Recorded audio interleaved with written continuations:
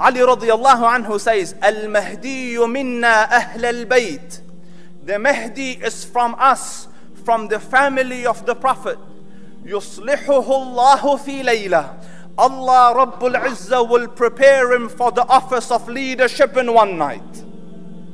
So the Mahdi doesn't know he is the Mahdi.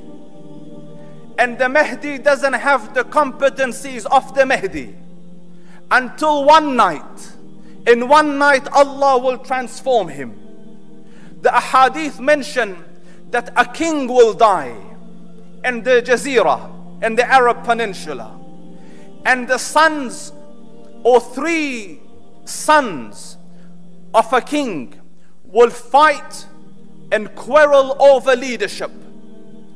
And to avoid this quarrel, this man, Muhammad ibn Abdullah, will leave Medina in secret and go to Mecca. Because he doesn't want to be involved in the conflict, nor does he want people to turn towards him. So when he goes to Mecca, his aim is to avoid getting tangled up in this leadership struggle. Yet people follow him from Medina into Mecca. And they find him and they take him out. And they bring him to the Kaaba.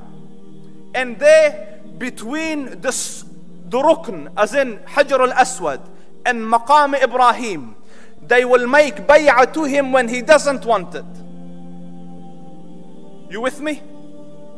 That didn't sound very convincing. So they will make bay'ah to him. And as soon as they have pledged allegiance, 2 things will happen. Number 1, an army will march out from Syria to attack this progeny of the Rasul. And the Prophet sallallahu alaihi wasallam, listen carefully, is in the house of Aisha radiallahu anha, and he is asleep. And in his sleep he starts to move. He looks uncomfortable. He's displaying what he's never displayed before. Discomfort in sleep to the extent that he's moving. Then he got up. So she said, Ya Rasulullah, I have seen you do what you normally do not do. So the Prophet sallallahu alaihi wasallam said, strange is the situation. An army will come from Syria, intending the house of Allah, from my ummah, seeking a man from my progeny to attack him. And in another hadith, واللفظ للبخاري, يغزو جيش الكعبة فإذا جاءوا ببيضاء من الأرض يخصف بأولهم وآخرهم.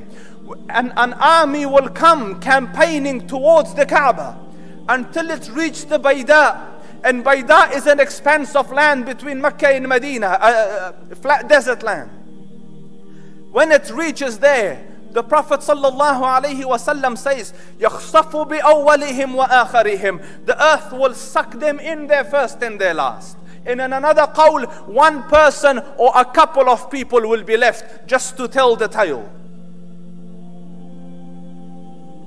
So this is one of the signs that this one is the one the Prophet sallallahu alaihi wasallam intended.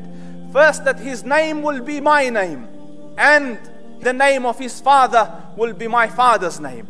Second, an army will come to attack him, and he will be unarmed, and the army will be destroyed by Allah alone. So when this happens, realize that this is the one.